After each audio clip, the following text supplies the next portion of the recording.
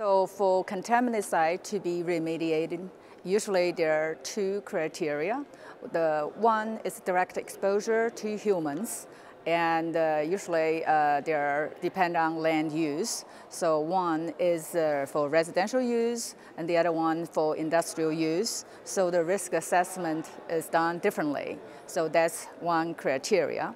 And then the other one deal with migration. So for contaminant site, contaminant might go into groundwater. So we actually drink groundwater. So that's also deal with human, but it's a different pathway. So for contaminant site, there are two criteria. One, direct exposure to human. The other one is through groundwater.